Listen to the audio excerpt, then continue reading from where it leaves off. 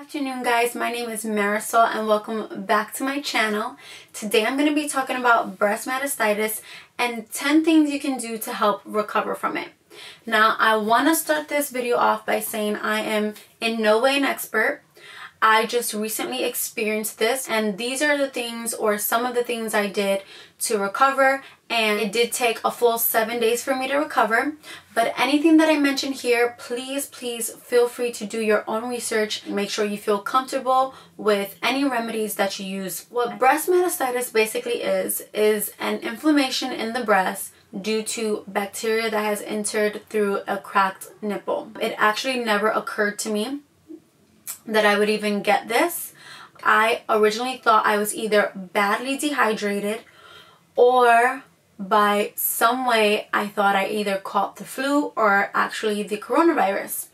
And the only reason I thought I had the flu or the coronavirus was because the day before my husband actually went out to do grocery shopping.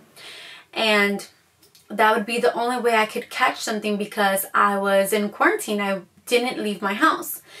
So out of fear, my husband and I kind of thought I had the coronavirus, but that was quickly eliminated because I only had a fever. I didn't have any of the other symptoms like cough, shortness of breath, diarrhea, or loss of taste and smell. I didn't have any of those other symptoms, so that was quickly eliminated. Then I really thought I had the flu because I had bad body aches. My joints were aching. I couldn't stand up. I couldn't hold my head up. I could barely keep my eyes open. I just felt extreme exhaustion and pain. And while I was feeding my baby, my husband actually noticed a red spot on my breast. And the red spot was kind of like a bruise. Not exactly black and blue, but it looked like an abnormal red spot. It was red, it was hot, and it was just really pronounced. And I was feeling so sick in the morning. My head was just pounding that when he mentioned it to me, I kind of just brushed him off like, I just probably slept wrong. It's gonna go away. It's gonna go away. I need to get some rest. I just sleep the entire day. I cannot function. I cannot stand up. I'm just in extreme pain and my head is just aching and I'm like burning up, but I also have chills. So I sleep all of Saturday and we can't figure out what's wrong with me. I really think I just have the flu. So what I found while I was doing research was that the symptoms of breast mastitis are headache, redness, inflammation, fever, pain, tenderness, swelling, chills, body aches, and possible itching around the breast. So I basically had all these symptoms. The next day when I tried to pump, I realized that I have a tear in my nipple. It's pretty large and it's actually bleeding while I'm pumping. I knew right there and then I definitely had breast mastitis. I had flu symptoms, I had a crack in my nipple, and I had extreme breast engorgement that just would not go down. I also reached out to a friend who's a maternal fetal medicine nurse practitioner, and she also gave me some tips. So the following tips are a combination of my own research and tips from a friend. Tip number 1, you have to make sure you rest and sleep. This is so important in order for your body to fight off the infection.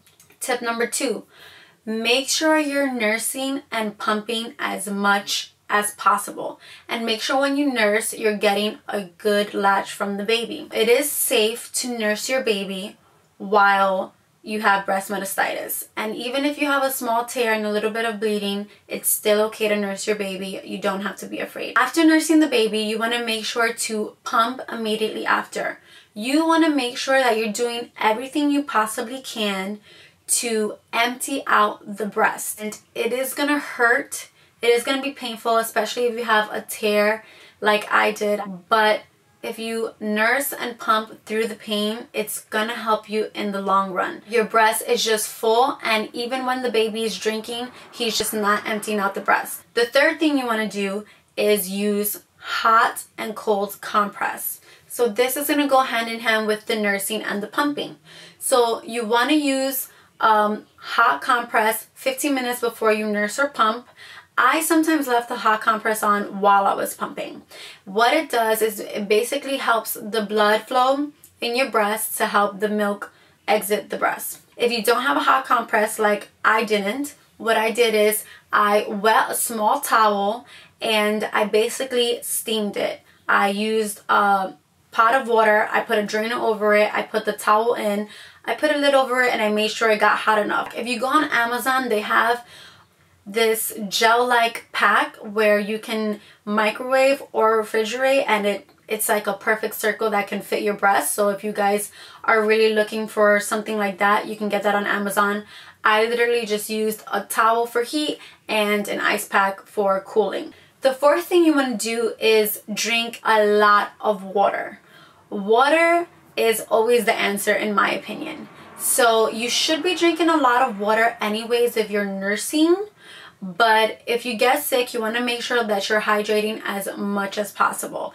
The fifth option is using a pain reliever like Tylenol or Advil. They are safe to use while nursing, and they are also anti-inflammatory. They can help the swelling go down. The sixth thing you can do, which is what my friend suggested, is you can use raw potato slices. I cut up raw potato slices and I put them in my bra. She also suggested to put the potato slices in socks that you wear while you sleep. So what the potato does is it basically draws out the infection and it avoids the bacteria from infecting the area any further.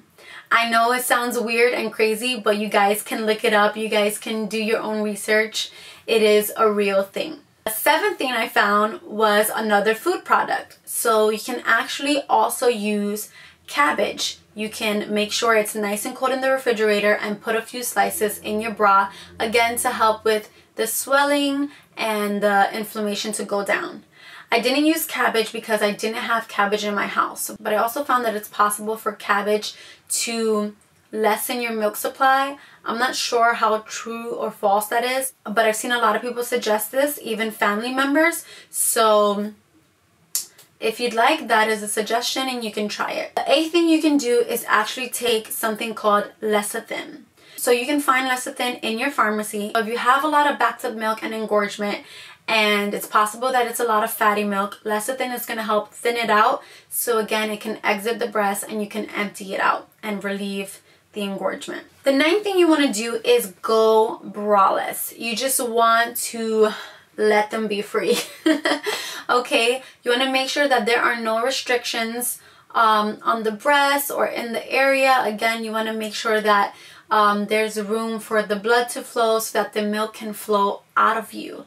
And this is why I suggested in one of my other videos that a really good gift for new parents or any parents to be are bed sheets, because you're gonna wake up in a pool of breast milk more than once. And my 10th and last tip is to use nipple butter. Now, I have been using my nipple butter religiously after recovering because I feel like I really neglected my body and my skin. I got too comfortable and I got lazy, and when you're nursing, your nipples are prone to become raw and the area is actually prone to become very, very dry.